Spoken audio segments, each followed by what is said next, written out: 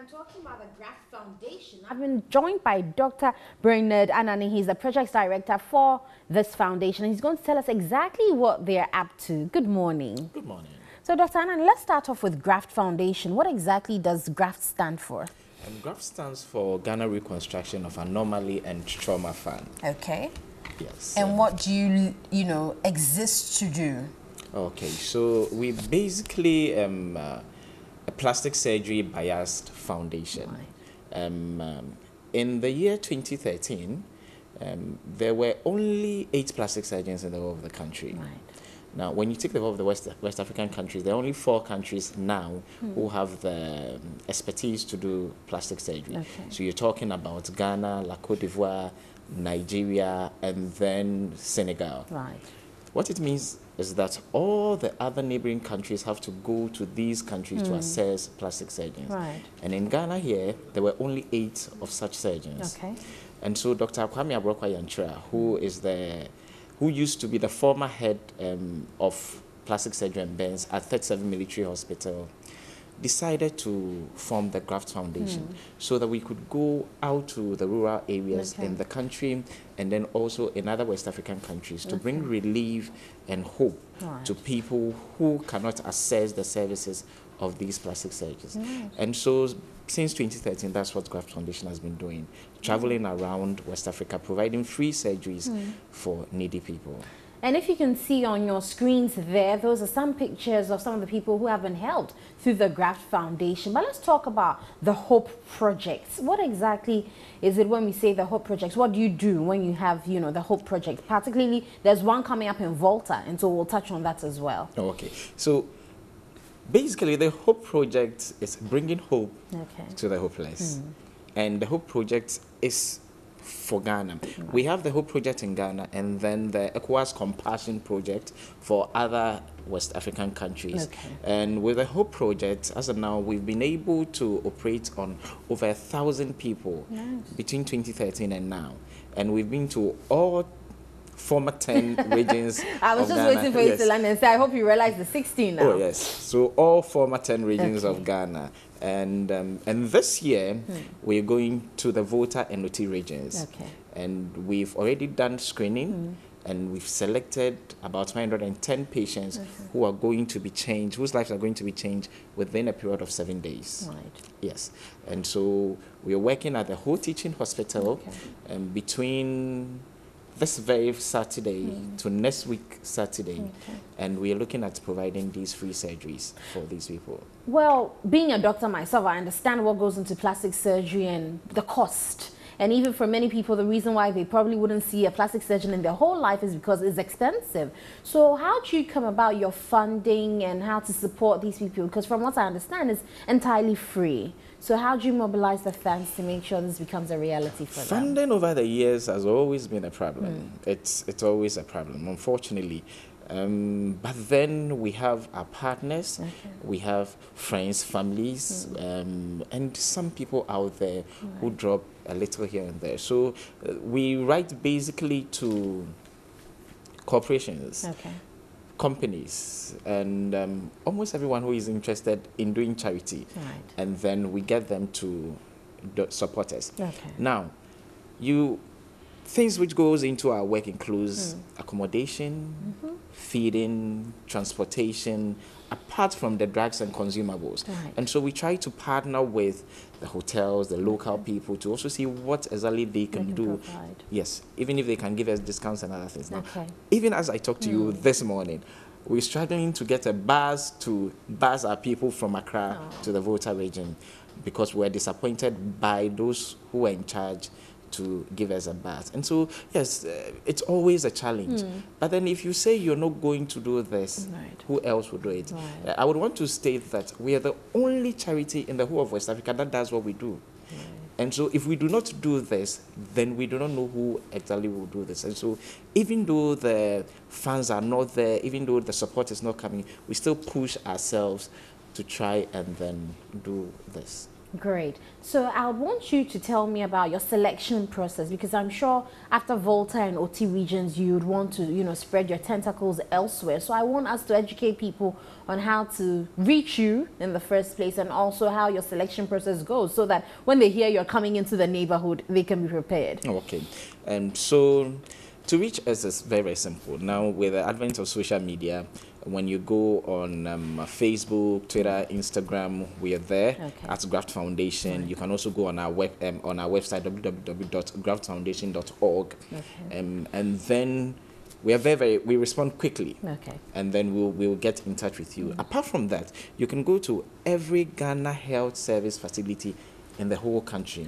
We do this in partnership with the Ghana Health Service, and so even if you can't get us directly and you go there, they will be able to Now, our work, once your anomaly falls under something that needs plastic surgery, you qualify. So can you mention a few of those? Yes. So we have things like cleft. We have things like cleft lip and palate. And we have things like keloids. So people who have keloids, we have burns. So especially domestic accidents, we have burns. We have people who are born with more than 5 toes. There are some of the images which are a little bit sensitive, so then we can't really show them.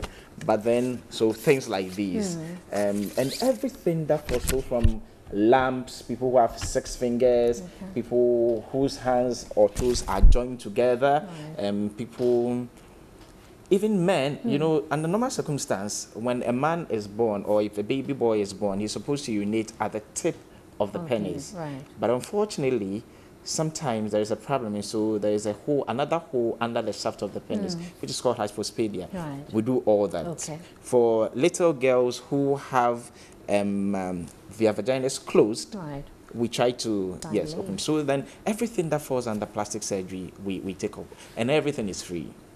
Everything is free. Everything is free. So how do you try to make use of the National Health Insurance? Yes, because we don't have our base hospital, and we have to go to those, we advise our patients to come along with the health insurance, so that the hospital gets to at least benefit, because using their electricity, using their space and all that. So yes, we try as much as possible to use the health insurance too. Very well. So through the screening process, what are you looking out for when these patients, let's say, I mean, people who want to contact you, have contacted you, how do I know that I've been picked and I'm going to, you know, have a surgery from Graft Foundation? Once you come for our screening, whether you're picked or you're not picked, you're called. Now, once you qualify for surgery, what we do is we have just some few days on site to do the work. But after that, we give you the option to come to, now we are at Tessequashi Memorial Hospital, Mampong. So when you come there, we'll be able to take care of you. That's outside the project. But for the main project, once you come for screening, we call you whether you are selected or not. So for this very project that we're doing, we saw over 300 people. And out of these 300, we are just doing a little over 100. And so all the others are people that we're interested in seeing. There are some of these other cases too, which could just be done by the local surgeons there. So in partnership with the hospital, we give their names to them and try to have some form of negotiation with them, so that, because a lot of the patients do not go to the hospital, not because they don't want to, but they can't pay. So we try as much as possible to talk to the hospital to see what we can do. And that's very great. So over the years, you've been doing this since 2013. What has been the experience? And for you, Graft Foundation, are you happy with your results? And do you look at doing this for many more years to come? So someone asks, why do you still do this? You know, especially when the support and everything you need is not coming. And I always say that there is no greater feeling than seeing the smile of a mother, of a baby, of a patient. Trust me, there is no greater feeling. And so we encourage to do more. And as I said, if you don't do it, who else will do it? it falls on us. Now, this year we're going to be launching the 5,000 Smiles project. And so we are looking within a space of 5 years, doing 5,000 surgeries. Okay. Yes. And it means that there's a lot of work to be done. And so we are calling on the general public, on everyone, to come on board. Let's change lives. Let's do something meaningful for our brothers and sisters who cannot afford it. Yes. We certainly have to. But also tell us about the team, the medical team that, you know, does this. Okay. So I'm proud to say we have the best of the best when it comes to our field in the country. So the lead surgeon is Dr. Kwame Aborokwa-Yanchua, and then others we have Dr. Heneba Usudanso, who is now the current CEO of Komfanochi Teaching Hospital. We have Dr. Commander Kwesi Nsafo, who is now the head of plastics at 37 Military Hospital. And we have Dr. Pa Eko Williams, who is at Komfanochi.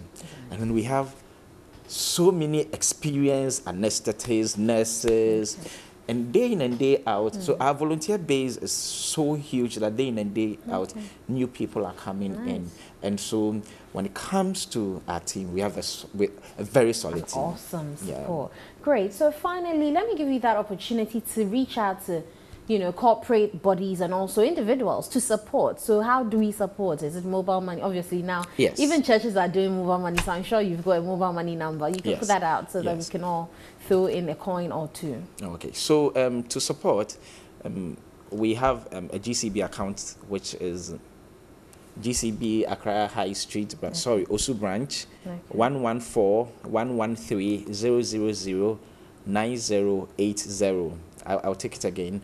114-113-000-9080. Or for those who want to support and they think they have something little and they can't go to the bank, you can drop it through MTN mobile money number 0242 653 449. 0242 653 449. Now, we're just not asking for money. We're asking for drugs. We're asking for consumables. Anything at all that you can support us with. And even if you have time, sometimes we want volunteers, people just to come and spend time with the patient. There are some of these people who have been rejected by their neighbors, their families for a very long time. They just need someone to come and tell them it is well. And so, yes, our doors are open to all forms of volunteer and support. Great. Well, I would like to say a very big thank you. And of course, congratulations to you, Graft Foundation, for what you do. You certainly are the best in your field. And we hope that you get all the support you need to make sure that the 5,000 Smiles really becomes a reality. But I guess for that, you'll be looking at just the clefts. No, not just clefts. Okay. So everything with the anomalies, the same group of people. The same group. But then this time, there's a target. And so it means that there is a lot more work to be done. Anyway, let me say thank you to you, Dr. Brainerd Anani. He's Projects Director for the Graft Foundation. And Graft is an acronym for Ghana Reconstruction of Anomaly and Trauma Fund. And they have been doing very well for the past 6 years, doing surgeries for free. And this year they're going to Volta region. And I think it starts from 1st to 8th June. They've already chosen about 100 people to do free surgeries for. But certainly put your ears to the ground for them, because they just might be coming to your region to help out. If you know someone who needs help, make sure you contact them on their number, their website, and also let's make sure we're all dropping something into their bank to make sure that they can make this a reality and put a smile on the face of a fellow Ghanaian.